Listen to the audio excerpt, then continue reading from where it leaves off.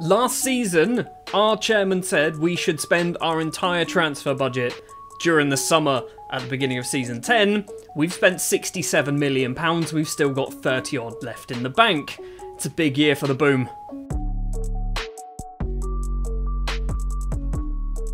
Hello and welcome back to Rupel Boom or Bust. It is the start of Season 10, and if you're enjoying these videos, do please remember to hit the like button. If you're not subscribed, do consider subscribing. It does help me out massively when it comes to basically getting these videos into other people's feeds that might not know exactly who I am. Anyway, Season 10 starts today. We've got transfers, and we've got some Champions League games. First off, let's talk about the players leaving the club. Alessio Piazza is the first one to leave. Now, I wasn't sure whether I wanted to get rid of Piazza. He's been here quite a long time. 87 appearances in the league, 21 goals. But when you get £5.5 million from him, you kind of feel like you have to sell him. So Piazza has moved on, but don't worry, he has been replaced. And he has been replaced by the player we had on loan last season, Matteo Sannino. At the end of Season 9, we offered him a contract, and he has signed that deal, 2.9 potentially going up to £3.3 million for a player who got 7 goals and 9 assists last season. That's not bad. That's a pretty good deal. 22 years old as well, so still plenty of time for him to get better, hopefully, as well. Sannino is a permanent signing. For £3 million, we have signed ourselves a third-choice goalkeeper. Lidinho is 19 years old and from Brazil. He looks bloody good, doesn't he? He just looks really good. He's 6'3". He's got loads of green. I say loads. He's got 3 green numbers in aerial reach, one-on-ones and reflexes. I think he's good. Lidinho, 5-star potential as well. He will be our third-choice keeper. I might try and loan him out maybe for a season or two.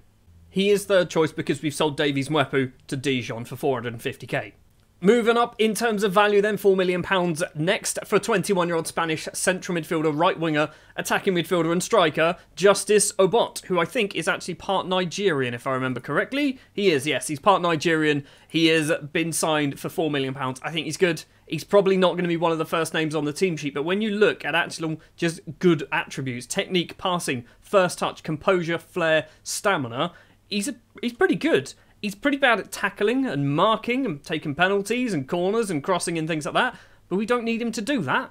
We've also gone and bought ourselves a Belgian striker who I tried to sign a very long time ago when he left Westerlo and went to PSG. Mats Leemans has joined on a permanent deal, and I think he is very, very good. 3-star as an advanced forward, 4-star potential, only 22 years old. He is fast, 18 acceleration, 14 pace, not the best, but his 18 acceleration is just absolutely insane. 14 finishing as well on there. Composure of 17. I'm expecting goals from Mats Leemans. He has joined for quite a steep fee, £7.5 million.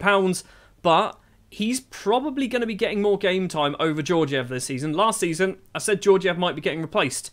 Leemans is that replacement. There's a big smile on my face because this is my favourite signing. Antonio Duvnjak, 16 years old. Croatian midfielder, we'll call him. He can play anywhere in the middle. He can also play as a right winger. I'm training him up to be a left winger because he's only 16 years old and he should be able to do that without too much hassle. He has signed from our feeder club, Rijeka. He is £14 million, potentially going up to £17 million. It's steep. I know it's steep. He is technically our record transfer at this point. There's still more to come, but Duvnjak, I think, is going to be world class. He's good enough to play for us now, and he's only 16 years old. Our second most expensive player ever is Stavros Nicolaou. £18 million we have spent on an English and Swiss central defender. He has basically, he's never played in England. I don't know how he's English, but yeah, apparently he's English. He's got 9 under-21 caps. I think he's bloody good, isn't he? 3.5-star current ability, 4.5-star potential, only 20 years old. Stavros Nicolaou is going to be playing alongside Mohamed Solomon. That's it. I only said Mohamed Salisu. We're not saints. He's going to be playing alongside Solomon as our main 2 central defenders for the season. But yes, Nicolaou and Solomon, I think those are 2 rocks at the back. And the big one, the big transfer, £20 million. Lucielio Cabral has signed from Juve, or Zebra if you're a football manager and you don't have the fix.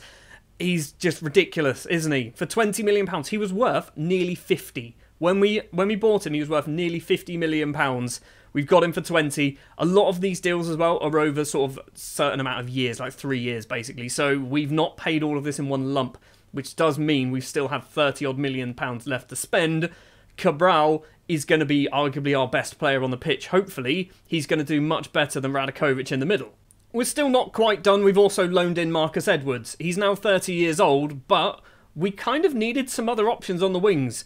Edwards is good enough, and we don't really have to pay a huge amount. We're paying his wages, and that's it. So I think we've got a good deal here. He's in as a squad player. He's not going to play every game, but he's also versatile. We can play on the left or the right, and I think he should be good enough to do both. So I think that's a good deal for us. There is also a lot of other transfer business to talk about. Talby, Perez, Gildo, Mwepu, Bernard, Martin, Thomas, De Grief, and this guy, El Jumari, whatever his name is, El Jumani, have all left the club for various fees. Talby going to Cercle Bruges for 1.4 million is actually pretty big. Perez to Birmingham, which is a weird signing for me, but that's happened. Also, loan deals galore. Rosenkovic to Beta Jerusalem, Butakrit to PSV Eindhoven, Keating has gone to Bristol City, Nguyen Trong Dat to Basel, Celson Barros to Le Mans, Sepulveda to Colo Colo, a whole bunch of other players going various places. Kim Valentin, big one there, going to Hanover. If he gets game time there, that is going to be great. We've also got, who else is a big one? There was another big one, I think, if I remember correctly. Maybe not, but you can see lots and lots of players going out on loan. That's going to hopefully get them better. I've got high hopes for a lot of these people. We've also signed, I completely ignored it, Fulgencio. He left the club, didn't get a club, we brought him back. So yeah, he's back here and now he's on loan at Majida Honda, those guys. We're not fully done with transfers just yet. However, I'm not actively looking anymore. If somebody comes in on my scout reports and say, you really should buy this guy, I'm going to do it because if he's good, then I'm going to do it. But also, Gnehi and Gasberg might be going out on loan. This man who came through our youth team, I don't really have too much to do about this. He's just off to Lille, apparently. We also have ourselves, I think, a player from Myanmar and America, Y Thane, joining in January. I'm looking forward to him because he's actually really good. Right, we're almost at our first match of the season. It's going to be Zurich. We're going to be playing the home and away legs in this one, hopefully getting into the Champions League group stages. We've already played a league game as well against Lommel. We win 3-0. Lehmans, San Nino, and a penalty from Marcus Edwards in this one. We're third currently. Doesn't matter. Let's play Zurich. The starting lineup then for our Champions League start is going to be Acosta in goal, Jose Luis, Nicolau Solomon and Richard Gonzalez at the back. The Gonzalez as a right winger experiment, I've binned it off, he's a left back now. Lucielio, Cabral and Charlie Patino will be in the middle of the pitch with Montero and San Nino on the wings, Bakayoko and Lehmans up front. The bench, Felipe, Sio, Radakovic, Georgiev, Christensen, Edwards and Faye. We have a good squad now. We genuinely have a really good squad with depth. I think that's the thing we've been lacking the last couple of seasons. We haven't had the depth. Now if we get an injured central defender, we've got Sio on the bench. He can come on. We've got Christensen, who, by the way, he's getting pretty good. So Christensen can also come off the bench. We've got Radakovic as a central midfielder we can bring on. We've got Georgiev and Faye as strikers. We've got Edwards who can play on either wing. We've got La Rosa. Some of these players down here don't even have squad numbers because they haven't been in the squad yet. We've also got Duvignac. I should probably put him on the bench. We're going to put Duvignac on the bench for Faye, you know? I love the fact that Duvignac is 16 years old and we're going to play him as much as possible. So apparently we are favourites. We are favourites for this match, so hopefully we do the job. We just beat Zurich. I think Zurich, they're Swiss, aren't they, if I remember correctly? They're a Swiss side. They're not a terrible side, but we are better. Apparently we're a better side, so hopefully we can just walk over them. We can just dominate them, maybe beat them 2 or 3-0 at home, beat them 1-0 away. Nice and easy into the next round. In order to do that, we do need some highlights. Here we go. San Nino on the left-hand side. Right-footed cross. Back post, it's cleared. Luis is going to keep that in play. Just about plays it all the way back to Stavros Nicolau. Charlie Patino. Solomon's there with him. He's gone off to the left to San Nino once again. To Bakayoko. To Lehmans. Plays it back to Cabral. Finds Richard Gonzalez with some space in the fullback. Might go for goal. He does. It's not very good. It's wide. So our first chance on goal goes to our left back, which it's not awful because he's actually pretty good going forward, but you'd rather it fall to somebody like a Lehmans or a Bakayoko. It is Zurich with the ball. Sergei to Fry in the middle. Number 17's there with him. I'm not sure. That's Charlie Patino. He's lost his number. He's lost his squad number. I think he was number 7 last season, wasn't he? In the middle was Lorenzo. Through ball was intercepted by Solomon with ease. Didier Montero to Nicolau. Luis on the right. Montero's got some space if he wants to use him. Luis is going to go himself, though, down the right-hand side. Get that ball in the middle. Stick it on Bakayoko's head. Luis gets tackled. Keep it in play. Does. Gets it back Number 7 wants Cabral outside the area. Lovely little touch there. Montero facing away from goal. There's a shot here, and it's Matteo Sannino on the end of it. It's 1-0, 22.5 minutes on the clock. We are 1-0 in front. Let's get 2 more. That was a very long highlight, wasn't it? That was a really long highlight. And now Zurich possibly have themselves a chance to come forward. Caceres to Sergei, all the way back to the keeper. Steal it, Lehmans. He's not gone on. It's upfield. Gonzalez chests that down. Solomon, who's picked up an early yellow card, which is a bit annoying. My central defenders always seem to get booked. Sannino, the goal scorer, is going to run off towards the right-hand side. He's going for a shot? Question mark? Almost at half-time. Very little has happened in this game at the moment. Cabral wins the head. Sannino back to Gonzalez, who's now picked up a yellow card of his own. Charlie Patino. Back to Gonzalez again. He's going to run straight into space. No, back to Charlie Patino. Long ball off to that left-hand side. Bakiyoko's going to hopefully keep this in play. Sannino. He's got an option behind him. Patino needs to find somebody. Cabral's there. First time shot from Cabral. And Lucielio Cabral makes it 2-0 with his first ever goal for Rupel Boom. £20 million that goal's cost. Let's hope that he gets a few more this season. That Cabral effort then means it is 2-0 at half-time. We're looking good, aren't we? We're looking very good. I just said we're capable of better. Fair enough, we are capable of better. Let's get some more goals. Caceres with a free kick, 6.5 minutes into the second half. Galdino, Salifu, Lorenzo, back to Salifu. He's gone for a shot. It's rattled into somebody else. I'm not even sure who it hit. Was it one of our players? Lorenzo to Vasic. Plays it back to Salifu. Galdino, Salifu again. We need to steal this here. Cabral with a slide. Doesn't manage to really win the ball though. Vasic gets lucky. Lorenzo. This is... I think Zurich are looking pretty good here, aren't they? Salifu to Galdino. These two are just passing... Like, there's 3 players who are just passing between them, all of them. They're in on goal here. Acosta with a very good save. And that's going to be a goal kick because they ran it off the pitch. Lovely.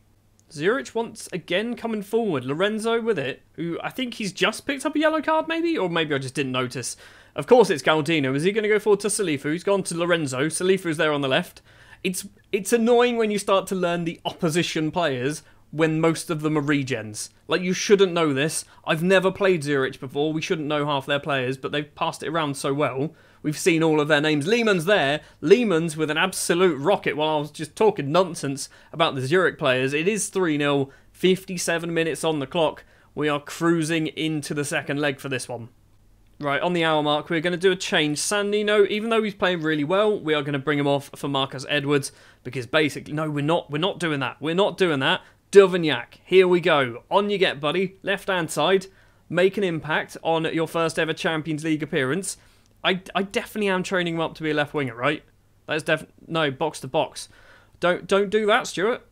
Edwards it is. Duvignac is still going to come on for Patino, and then we're just going to swap you two round. Because Cabral really should be playing as the DLP, shouldn't he? He really should be the DLP. So, we've got Edwards, we've got Duvignac. I want to see Duvignac getting involved, getting in the mix a little bit. 20 minutes left. Gonzalez throw. Marcus Edwards. Cabral tries to get some space for himself. Instead, I say for himself, he has got space for himself. He's just tucked that into the bottom corner. It's 4-0 against Zurich. We are looking like we're going through to the next round. I don't know whether the draw's taken place. I don't know if we know who we play in the next knockout round. But we are, effectively, we're through at this point, aren't we? No. This happened against Ajax last year. Let's not say it again. Final 10 minutes, we're going to bring Georgiev on for Bakayoko. Let's give Lehmann's and Georgiev time together to see whether they've got a little bit of a rapport. Bakayoko, so far this season, hasn't hit the ground running, has he? As you can see, Sannino, Cabral, Lehmann's all getting on the score sheet. Bakayoko hasn't managed it yet. It is 4-0 in the home leg then. Second leg, off to Switzerland. Let's just not concede. That'll be nice. We've also got a game in the middle. I have just seen that game in the middle is against Ghent. We might play the Ghent game. We might do Ghent in this episode, and then we'll also do Zurich, and then hope that nothing happens in the Zurich game, okay? We're going to come back for Ghent in just a second. Match number 2 then of the episode. It's going to be away from home against Ghent. It is currently something like 4th versus 7th. However, realistically, this is maybe 1st versus 4th in the grand scheme of things, because that's where we finished last season in the regular league. Let's ignore the fact of the Championship knockout group thing mess that we always seem to balls up. It's going to be Acosta in goal. The back four remains the same. Luis, Nicolau, Solomon and Gonzalez. Cabral and Patino in the middle, who are the wrong way around. Let's do that very quickly. There we go. Let's see what Cabral can do as that DLP. Montero and Sandino on the wings. Georgiev and Lehmann today will be our strikers, because if we scroll down, you can see Mohamed Bakayoko is slightly injured. He'll be back in 2 days' time. It means Justice Abot will be getting himself a squad number today, getting his first appearance on the bench. You'll also notice Duvignac is currently not particularly match fit, and that's because he's playing for the under-18s, which might not be a good idea. He is only 16, so it kind of does make sense. Let's carry on from what we did against Zurich. If we can carry on that form, we can basically prove to ourselves and everybody else in the league that we are good enough to win the title. This is what I'm going for. Spending £67 million over the summer is because I want to secure that title as soon as we possibly can. Patino's been flattened. That's going to be a penalty. If it is a penalty, I've got no idea who's going to take this, because it's normally Bakayoko, and he isn't playing. My guess is Cabral, maybe, or maybe Patino. What do we got, ref? What have we? It's not a penalty. We're not going to find out. Throw for Ghent, 14 minutes on the clock. Cabral's just gone through the back of Chakvatadze. Solomon clears it to Montero. He's going to run. Not the best pass from Montero. And now Ghent can come forward with this. Mutsemo runs off to that left-hand side. I think that is Stavros with him. I've forgotten his surname. They've gone for goal. It's a wonderful finish from Fred. It's 1-0 to Ghent. This is not... Why do I always pick these games? Why do I always pick the games where we lose? This is what's going to happen again, isn't it? We're going to play the big boys, the Ghents, the Genks and the Club Bruges, and we're going to lose them. And we are going to finish in the top four and not going to win the league again. Chakvatadze heads that ball down. Nicolau back to Acosta. Good kick upfield from the goalkeeper to find San Nino, who's got some space, plays it to Lehmann's. Lehmann's effort goes into the opposite corner, and it is 1-1. His 5th goal of the season. He's played 3 matches. I'm not going to sugarcoat that. That was Route 1 football, wasn't it? It was Acosta to San Nino to Lehmann's. Lehmann's finishes. We've got ourselves a corner. Gonzalez to Solomon. Solomon can't get on the end of it. I think I need to sort my corners out a little bit, because we seem to have stopped scoring from them. Montero with this cross as he shoots. That was a shot. It would have been some goal because it was impossible to score from that angle. Final 10 minutes of the first half. Georgiev has this for us inside our own half. Lehmann's can run into some space. He does have the stupid Elio Malarosa haircut. Crosses it in. Doesn't find a white shirt. Instead, Parmentia can now run with this. He's gone over the top. Fred's going to hopefully not get there first. He doesn't. Nicolau intercepts. Now Gonzalez to San Nino. Lehmann's is there. It's a terrible pass. Who was that even to? It wasn't even close to any one of our players, was it? Cabral, it's upfield from Solomon. It's not San Nino winning it. It's not even San Nino, actually. It was Lehmann's. Felipe Francis down the right. He's got Cabral in front of him. Cabral tries to seal it. Can't manage it. Parmentia dinks it over. Mutsemo's there. He's offside. He's offside. We're going to get VAR, but he was offside. Thank you very much, VAR. I didn't need you to know he was offside, but he was definitely offside. It is still 1-1 with a few minutes left to play of the first half. Looking at some players' performances, some people are struggling. San Nino to Lehmann's. Almost the same two combining. Instead, I think Lehmann's was offside. It's very even. It is a very even game. We've had 5 shots out of 6 on target. They've had 4 out of 4 on target. It is 1-1. I'm going to give them a little bit of a you've been unlucky. We've been doing all right. And then we will say to Montero, we'll also say to Patino, Solomon's not doing so hot either. Also Luis. And to be honest, all of you guys there, and Georgiev, will just go, look, lads, I'm not happy. It motivated everybody. What? I did a good team talk, everybody. Early chance from this corner. Gonzalez, front post is Georgiev, and Lubien Georgiev makes it 2-1. That is a ridiculously good goal to be scoring. Not good as in quality, but timing. We have started off this second half immediately with a goal. Van den Boer with a goal kick. Ghent have gone 3 up front now, which might be a worry. Gonzalez, big kick upfield. Lehmann's is chasing it down. Felipe Francis back to Van den Boer in goal. Georgiev's there, not going to get it though. It's Richard Gonzalez. Gonzalez is doing a lot at the moment. He's on a 7.1. Cabral does use Richard Gonzalez. Early crossing. Georgiev's there at the back post.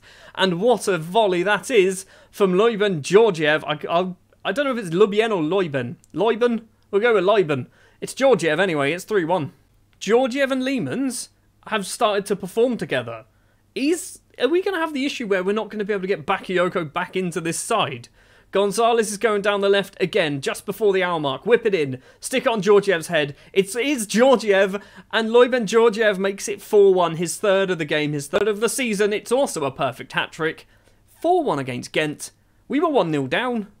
Is this genuinely going to be our year? I know we've already won the league once, but I think that was other teams not performing. Leemans is there, Van den Boer can hold on to that one. But yeah, other teams didn't perform as well as I kind of expected, I think, that season. This might be the season where we win it on merit. We win it. I want to win it before the league even breaks. That's what I want to happen. Patino to Montero. Right-hand side, he's got Luiz. We've seen literally nothing of Luiz. It's a good slide tackle.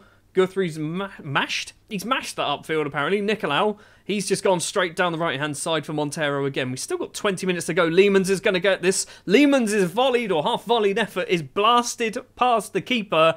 It's 5-1. 5-1 against Ghent. This is the type of performance that we have been doing fairly consistently, but not consistently enough. To do this against Ghent, this is big. Also, to do it when you look at some of our key players, the central midfield, both of them on 6.6s. They're not playing well. We're going to do Patino off. Justice Abot is going to come on, get himself a bit of a debut. We're also going to take Solomon off for Christensen. I know they said CO, but I want to get Christensen some games because he's the younger of the two, and I think he's going to be better than CO in the long run. Are we going to have one final highlight? Can we make it 6? Or are Ghent going to pull one back, actually, from this chance? It's a throw. Who's taking it? Nkunku to Bellic. Obot steals that away, but not far enough. Parmentier is there. What a finish that is from Matteo Parmentier. It is 5-2. There is still 4.5 minutes of normal time. I don't think it's enough for Ghent to score 3. Apparently Cabral was getting blamed for that. He's dropped down to a 6-5. We're going to do our final sub. It's going to be Radakovic coming on as the DLP. Let's just see out the final few minutes without conceding another one. Would be nice. Parmentier with this. Flicks that ball through. Mutsemo's already got one goal to his name. Parmentier to Salah. And Salah's made it 5-3. This isn't... We're not going to do this, are we? There's 5 minutes of injury time and a highlight. If this ends up being 5-4, I'm going to be very scared. Montero's going to get on the end of this. We are just entering injury time. Plays a very strange ball. Richard Gonzalez, 8.5 rating for Gonzalez as a left back. Radakovic to Montero. Montero's effort is saved well by Van den Boer. Gonzalez with the corner. This is probably why he's playing quite well, because he's whipping in those corners, isn't he? The ball is cleared. Time is ticking away. It is going to be a 5-3 victory. Certainly a game for the neutrals. We've managed to get the 3 points. The last 5 minutes, let's pretend that never happened, shall we? Well then, that was intense. 5-3. We are 2 wins out of 2, top of the table, joint top of the table with OHL and Club Brugge. Everyone else has dropped some points somewhere along the lines. We're now going to go forward a little bit further, but to the other side of the Zurich game, just to make sure that we are definitely going through. And then hopefully we're going to find out who we're getting in the next round. Right, we are the other side of the Zurich game. We have drawn 2-2. Solomon and Leemans with the goals in this one. We've been 6-2 on aggregate. And you've probably already seen, we're playing Ajax next. Not again. Last season, Ajax knocked us out of this competition. Past meetings, Ajax, we beat them 4-2 at home and lost 4-0 away. Let's not have a repeat of that, shall we? Let's beat Ajax, and then I think we might have one more match to play, and then we'll be in the Champions League. Possibly. I'm not 100% sure. We'll find out. Thank you very much for watching this episode of Rupel Boom or Bust. It is Season 10. We've started off reasonably well in terms of we haven't lost a game. We have obviously just drawn with Zurich, but we've started off well. 60-odd million pounds spent in transfers. Potentially some more also going to happen in between episodes and maybe even after the Ajax game in the next episode. But if you did enjoy this episode, do please remember to hit the like button. If you're new, please consider subscribing. Stick all your comments down in the comment section below and I'll be back next time with episode 2 of Season 10. Thanks for watching.